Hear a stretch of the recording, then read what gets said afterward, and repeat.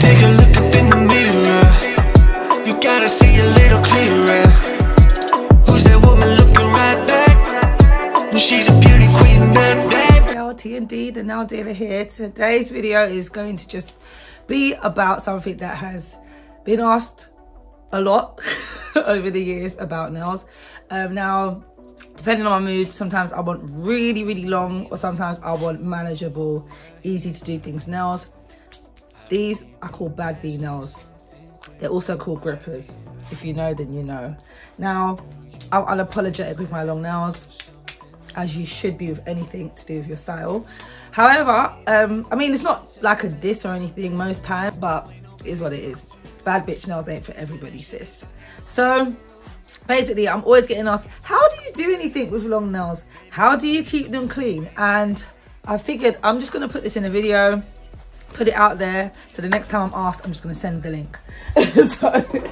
so first of all, having long gripper nails, it can be hard at first. The reason why I actually got them the first time like crazy long was because the salon I was in Brixton, and every girl had bad bee nails that was doing nails, you know, like, and all the clients that came were baddies, IG models. They don't want no stubby nails. Like everything urban girls do, we do it big, and dramatic, what, and colourful, unapologetically, which I'm so here for. So when it comes to cleaning and keeping these babies clean, I'm just being honest, it is a bit tough. It's not exactly like a cakewalk at first. It takes a little while. So for me at first, my main issue was, how am I going to do pedicures with that was a bit peak with this. Using the electric file, not accidentally filing off your nail while you're filing someone else. That was a bit tricky. If you're not a nail tech though, it don't even matter. This part is going to be mainly about keeping them clean. Especially, I put product in my hair all the time when I come out of the shower, and I hate having that oily thing underneath. It just drives me mad. So the best thing to do is to carry one of these around. This will be your bestie. Just call it like your little giant nail toothbrush, basically. So you just take your hand wash, squirt it all underneath. Each one can get a pump if you like. But for me, I just like to just do like a long line, couple long lines. Take this, get under there, bitch. Like pull back the nail. Sorry, I'm just gonna explain from here. Pull back the skin. That's the most important part. You have to pull the skin down. If you don't pull the skin down, you're only going to be cleaning from here up. Once you pull that skin down, it's even better probably to actually put the soap in when your fingers are being pulled down. Let it marinate a bit. Let that marinate for maybe a minute. Then you go in, scrub each finger. Now you need to push down. Don't just go across. Push down on that nail here. So let's try and get a good angle for you guys. You need to pull the skin down, take the brush, push it down and work it around with that soap. Twist that bee, draw it all up, you get me? That sink it might look like a bit of a madness the first time you're doing this, if it's at the end of the day, but that's exactly what you want. It's exactly what you want. For me, when I'm eating, it's almost inevitable if I'm eating with my hands, things are going to get in there. So it's always good to carry one of these around and you go to the loo throughout the day. Also, things like if your nails are growing out and you can feel maybe one's lifting or not that sturdy or whatever, it's always better to just cut that one down. Seriously, it's not worth it catching on something, sorry. And from that, you get in what I call sprained acrylic. Now, sprained acrylic is when your nail breaks a bit lower than where your nail is. So, for example, we could say here, that, if it breaks there, that feeling underneath the acrylic is excruciating. It's better for you to just take a simple pair of nail cutters, hold the nail sturdy. Hold on. Hold the nail sturdy with your thumb. Always tilt the cutters away from your finger, so that when it does break and make that click, it will just maybe break at an angle going down as opposed to up towards your nail, if that makes sense. So if I was to take the clippers and go to clip here, the crack could go up that way. That's what you don't want. So you need to tip it down at a downwards angle. Cut it short just so it can be less likely to catch on other things. Also, with these sort of nails, I wouldn't recommend having them if you do things like basketball, netball, which is pretty obvious, rugby, long for man. Let's just keep it real. That's one of the things. I'm a break dancer and a B-girl, so I do a lot of things where I'm holding my body up on the floor, rotating, spinning. To be honest, if I've got a show or something, that's not the time for grippers. That ain't the time for grippers. It's just not. It's just not. Like, it's not. It's not. I'm just picturing it now. It's really not. It's better to do it when you're kind of having more of a chill time, you know?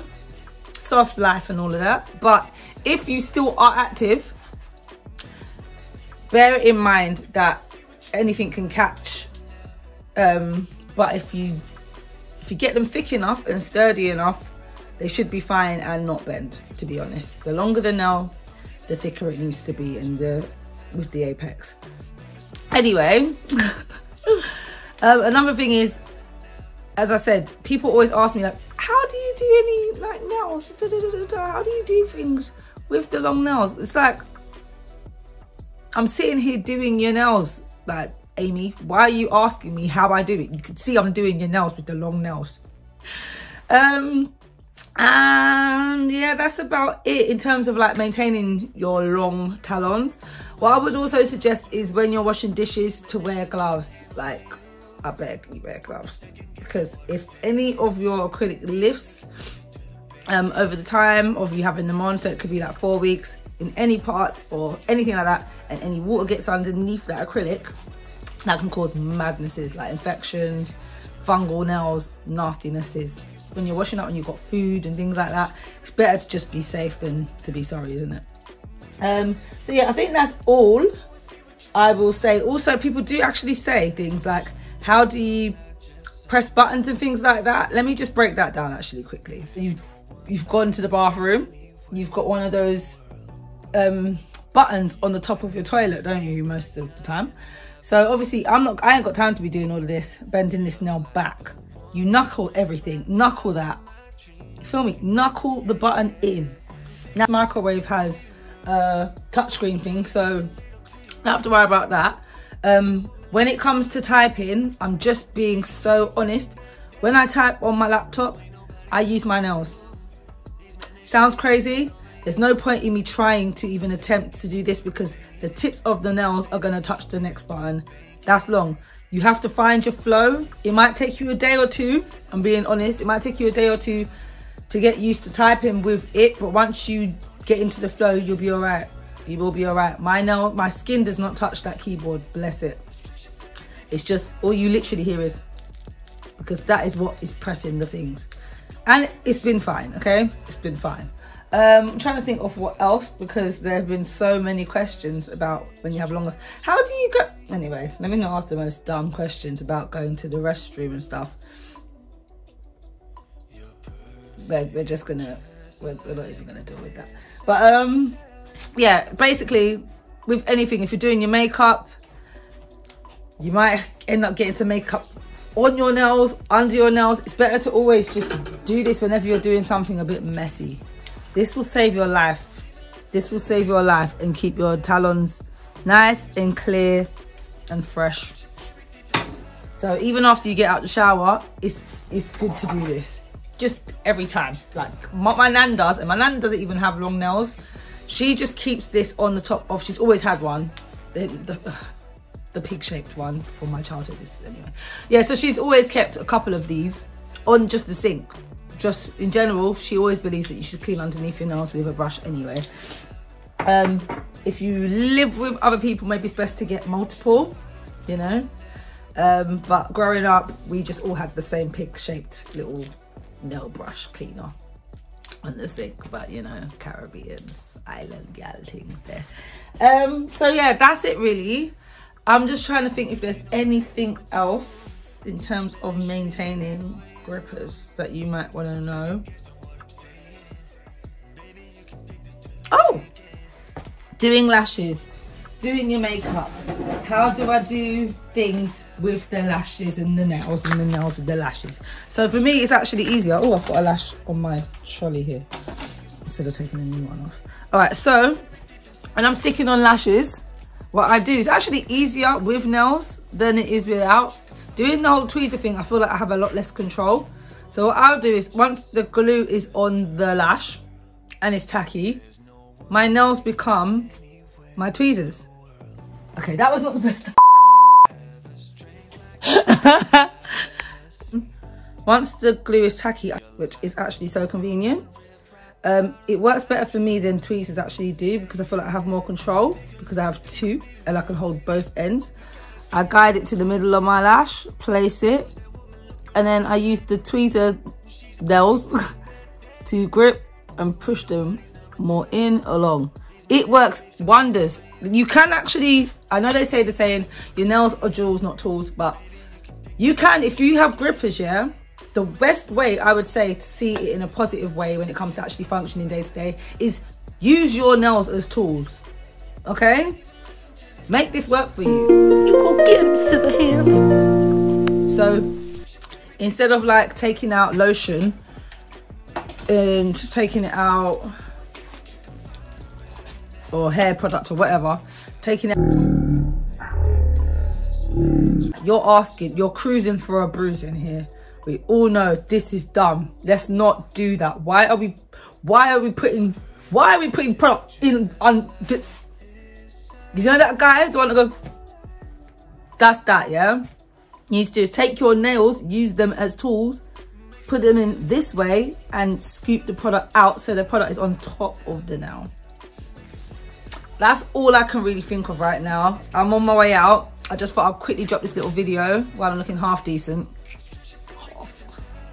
Oh, I need to wash my hair. But yeah, that's it.